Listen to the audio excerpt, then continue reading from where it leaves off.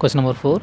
If 1 plus z by 1 minus z equal to cos 2 theta plus I sin 2 theta, so that z equal to I tan theta. Given condition 1 plus z by 1 minus z equal to cos 2 theta plus I sin 2 theta. Adding 1 on both sides.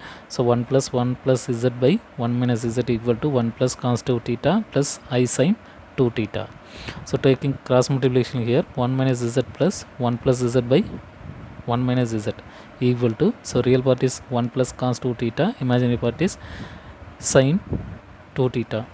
Using basic trigonometric formula, 1 plus cos 2 theta equal to 2 cos square theta sin 2 theta equal to 2 sin theta into cos theta.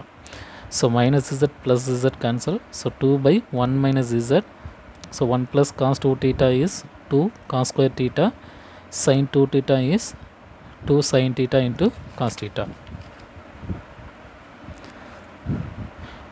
2 cos theta is common, taking outside, so 2 cos theta into remaining cos theta plus I sin theta.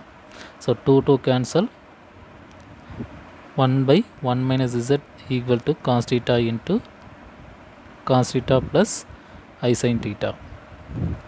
Taking cross multiplication here, so 1 minus z equal to 1 by cos theta into cos theta plus I sin theta. So taking conjugate here, cos theta minus I sin theta by cos theta minus I sin theta. So numerator value is cos theta minus I sin theta divided by cos theta. So a plus b into a minus b. So a square is cos square theta, b square is sin square theta. So I square is minus 1. So minus to minus plus sin square theta.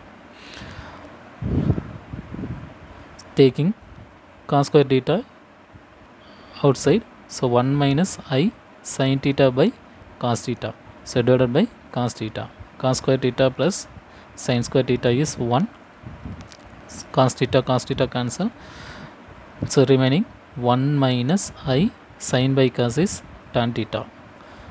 So 1 cancel, multiply minus sign on both sides, z equal to I tan theta.